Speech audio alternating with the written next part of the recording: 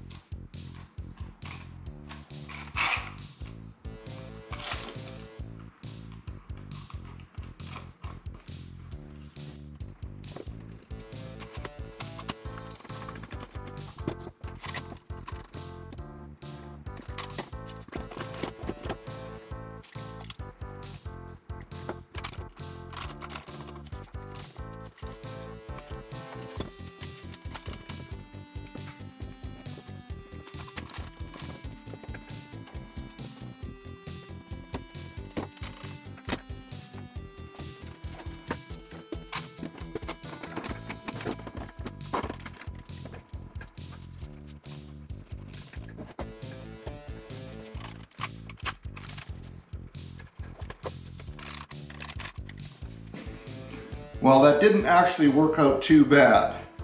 I really didn't expect it to work out too well because this Titebond 3 is an exceptionally slippery glue. The pieces want to slide all over the place. Had a hard time keeping the clamps on there working right. But as near as I can tell, worked out very well. Now I'm going to do it differently. I've got some wax paper on there on my glue press. I'll put this on there after I get these next pieces glued together. And I'll put some wax paper on top of that. A top block on there just to make sure it's pushing everything down. Put this disc in there and tighten it until I get all the glue squeezed out that I can.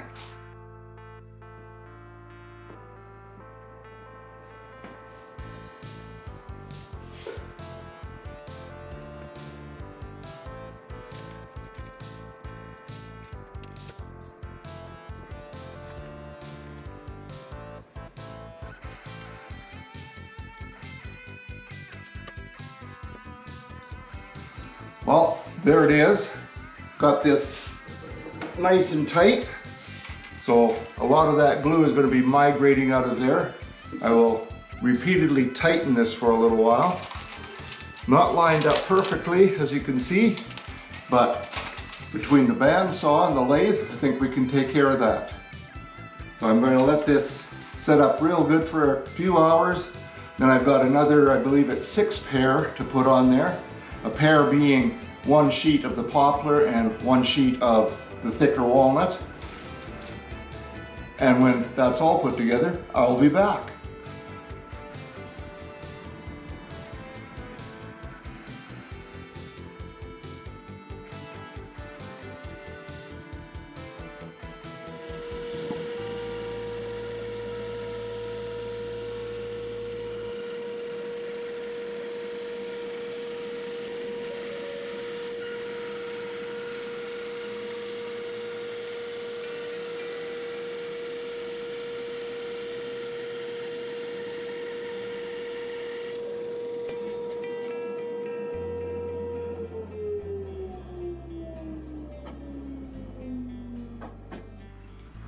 I was trying to decide whether I wanted to use these two surfaces as the top and bottom, cut down into there and across these slices, or if I wanted to use these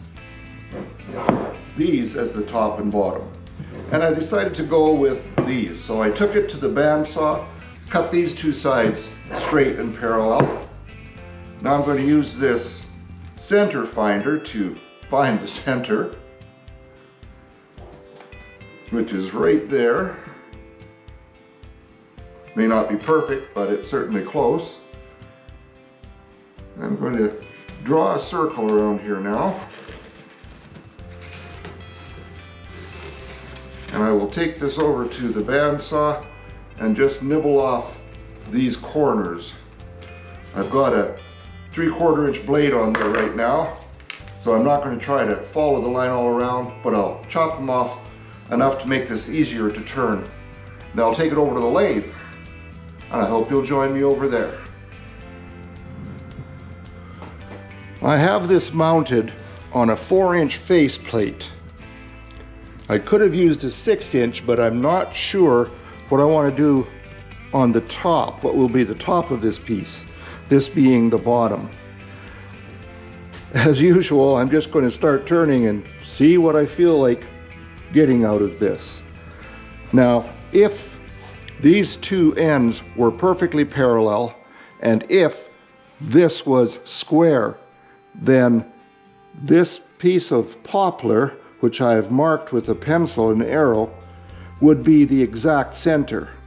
But I don't expect it to be perfect, so I'm going to bring up this live center, start this running at 250 RPM, and let it find its own center.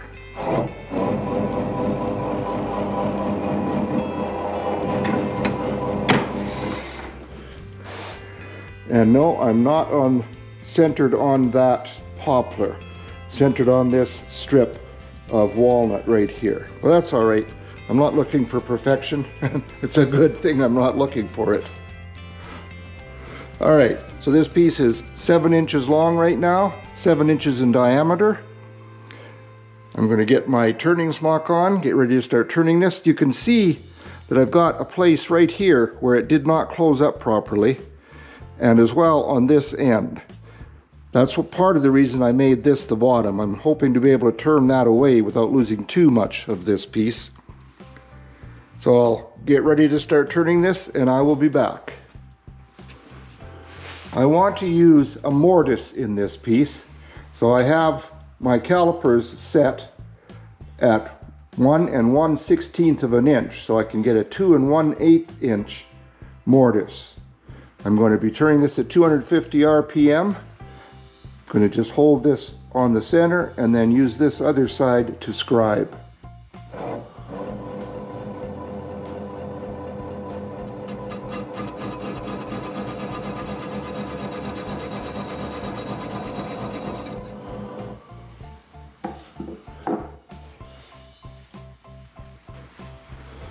All right, I'll start by making a mortise before I take any of this away.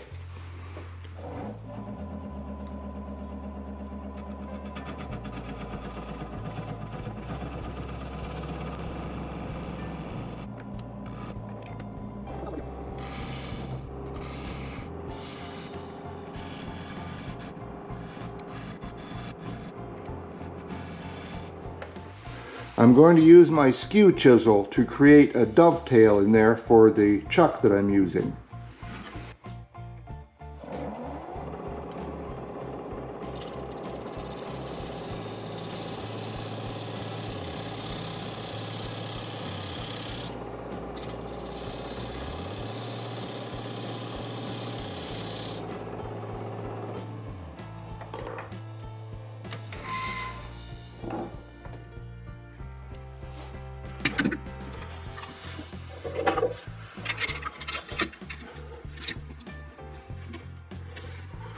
All right, that should hold just fine in there. I'm just going to bring up the tailstock, let the live center find its center again.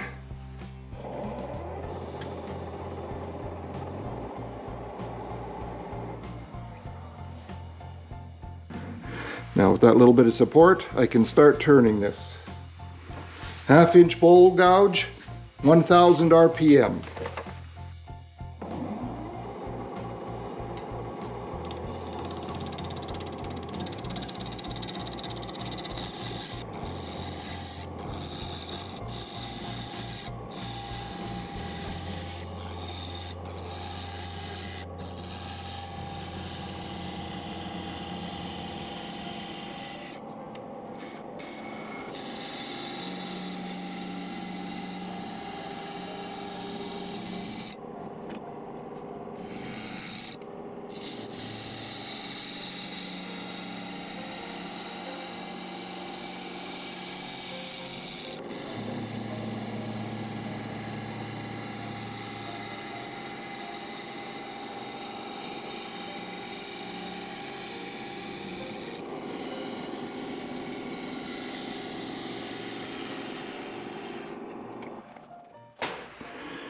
Well, I am not going to get rid of this open unless I shorten this a lot. And I don't want to do that. So I think I'm just going to fill this with some walnut sanding dust and CA glue and just see what that looks like before I go on any further. I packed this on the bottom with walnut sanding dust and Starbond thin CA glue. Now I did not do the sides because I'm going to be turning this away more and I don't want to waste the glue when I might turn past it. I don't think this looks too bad at all on the bottom. If you're looking for it, you'll find it. So don't look for it, okay? All right, I'll set up and do some more turning.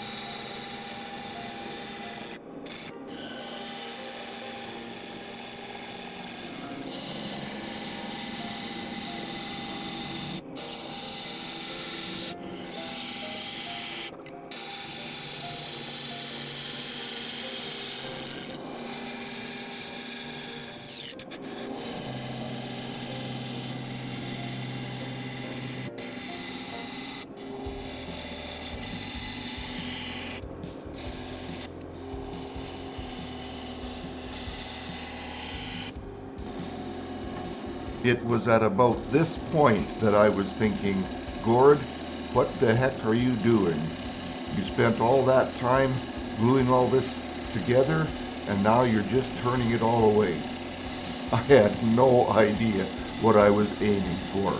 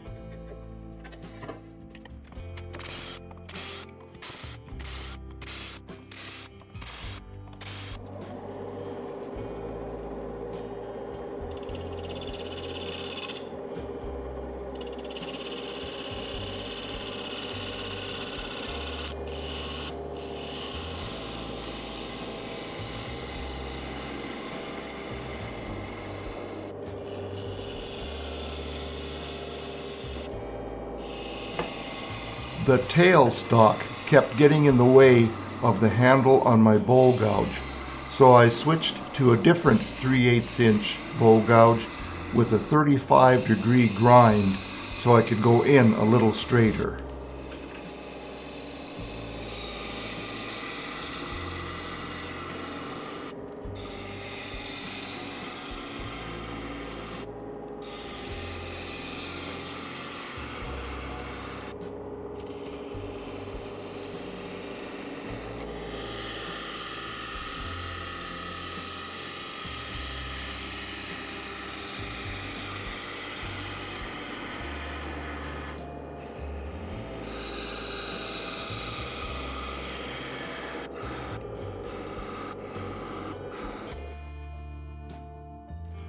I'm starting to think that by the time I get to the bottom of that hole, this might be extremely thin. So I better pull back out here a little bit.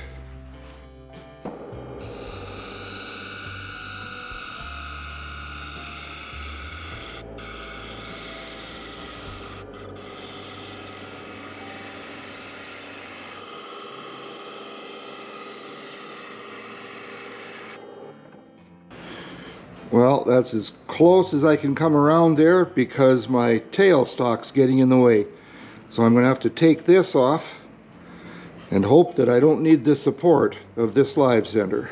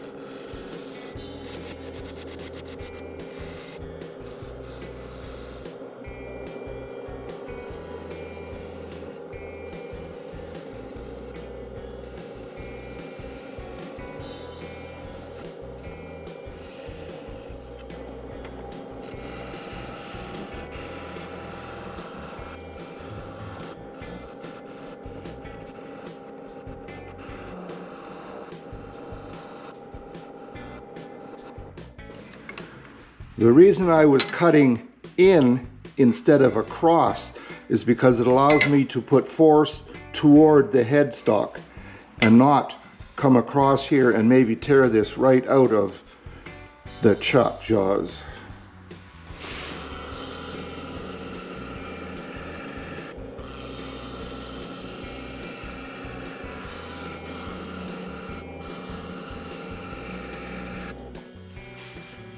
I don't know if it's going to show up on the camera, but I have a lot of rippling developing in here. First of all, this is getting very thin and wanting to vibrate. Secondly, I was positioning this tool rest out so far that I had a lot of overhang from the tool. So I've moved that in to try to reduce that. I've honed the edge of my bowl gouge, and I'll see if that's going to help. I hate to try to just sand that out of there. And I need to go down just a little bit more to get rid of these screw hole evidence.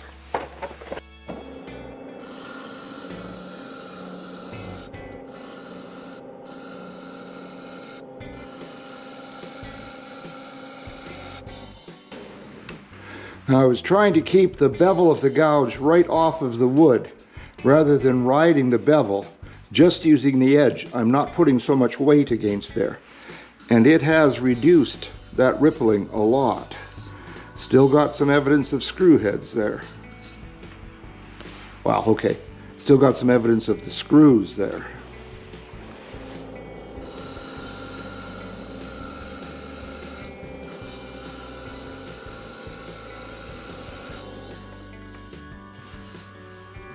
All right, I seem to have gone past the evidence of the screws. Up here I'm just going to sand everything. I have a real hump right here. Not big, but it's bugging me. So I'm going to put my fingers on the outside to try to stabilize this. Use my right hand on the gouge and my left thumb to guide it and hold it down against the tool rest. Trying for very gentle cuts. But with the vibration, this could be interesting.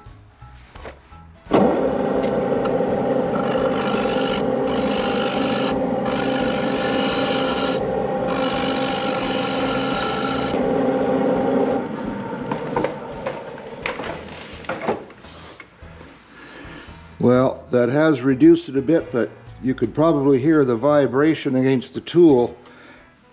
Caused another few ripples, and I'm just going to be forced to sand those out of there.